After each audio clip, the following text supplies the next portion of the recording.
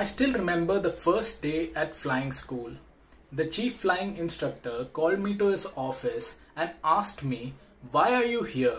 तो क्यों आया है यहाँ पे?"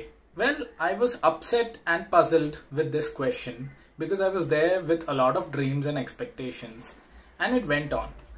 A few years later, I went abroad for training, and the instructor came, greeted me, and he said, "Welcome, happy to have you here." I was puzzled again. Taking my background into account, I wasn't even sure if he was talking to me. I even looked around. Is he talking to me or somebody else?